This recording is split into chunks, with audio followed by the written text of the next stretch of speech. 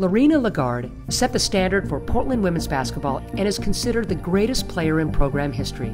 Her name sits atop almost every statistical category in the Pilots' history, highlighted by her career scoring record of 2,568 points. The center was a three-time NAIA First-Team All-American, two-time All-NAIA National Tournament First-Team Selection, and two-time NAIA District 2 Player of the Year. Legarde simultaneously propelled the Pilots into the national conversation. Legarde led Portland to 3 of its 4 highest win totals in program history.